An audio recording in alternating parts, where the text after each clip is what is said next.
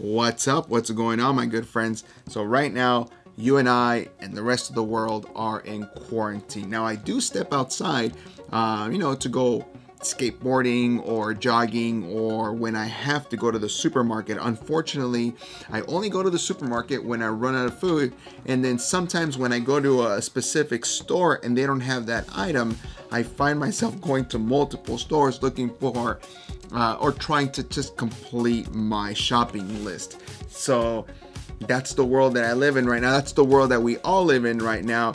It sucks, but we'll get through this. It'll be okay. I did get something in the mail not too long ago, and this video is about the custom multifunction bar for the Canon R. But before we get to that, I did get something in the mail, and that is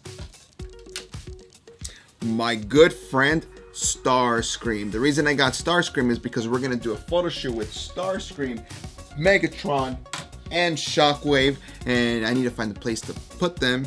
I'm not talking about a small place, I'm talking about a real place. Like, for example, I'm going to be taking a picture of Scavenger. Scavenger is the torso, the centerpiece of Devastator. Scavenger is 75 feet tall, and I am currently looking for a place to put this 75-foot robot, and I don't want to put him just in an empty field. I want to put him somewhere where it looks like he is big, somewhere where there's things around him to show the scale of his size, which is, like I said, 75 feet. I can't just put him in the front yard because he's just too big for that. That's another project. Oh, by the way, that's Scavenger right there. Yeah, he's 75 feet. He doesn't look 75, but he's 75. Let's just jump right into the multifunction bar that is going to be excluded on the EOS R5 and the R6.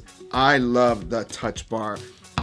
It's a touch bar, but Canon calls it the multifunction bar, and Canon really never showed us how to use this item, which is really unfortunate because a lot of people were complaining about it, and everyone I know that owns a Canon EOS R has the multifunction bar deactivated.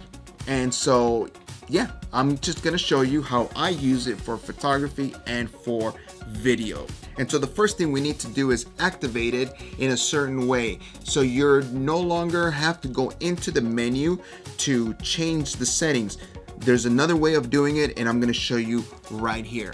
So you go into the menu, then you find the custom multifunction bar in the orientation settings, the number 4, there it is. You click on it, and then right here you go all the way to the bottom. You go here first and you turn this on. Hit OK, and you are good to go. What this does is it allows you to access the menu of the function bar without having to go through the menu like this. All you do is press your thumb over the entire swipe bar, and look, it just sends you directly to these settings.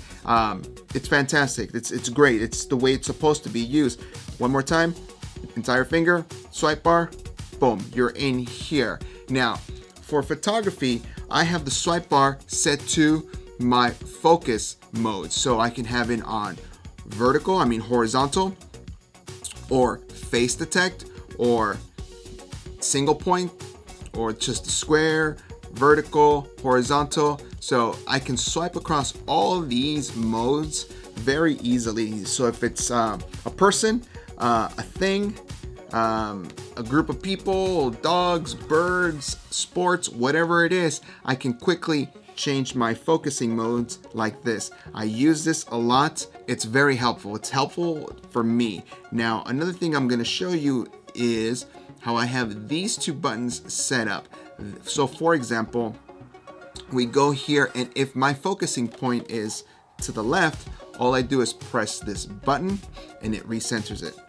If it's to the right, this button recenters it, and it does it of course with anything else as well, in any other mode you might be in, and you're recentered. Now this button toggles through either one shot or servo. So we're in servo, one shot, servo, one shot, any mode, this mode, servo, one shot. And this is how I use the multifunction bar, also known as a swipe bar, for photography. Now for video mode, very easy to change. place your thumb over the entire swipe bar like this. Menu pops up. We go in here, change it to ISO, and so now I use the swipe bar for the ISO. Now the reason I do this is really mostly when I have the camera set on top of the DJI Ronin S like this. Now when the camera's on the stabilizer and I need to change my exposure without having to disturb the image or anything, the last thing I want to do is press any buttons for the exposure. So all I do is just swipe, swipe, swipe, overexpose, underexpose, overexpose, underexpose. No big deal. Life is great without having to really touch the camera or do anything. Not only that, it's also very fast because you're not fiddling around through the menus, and if you want to underexpose, then you just swipe. This is how I use the touch bar for video when it's on top of the DJI Ronin S. That's pretty much how I use it for photography. So yeah, if you have any questions, just leave them in the comments. If you like the video, give it a like.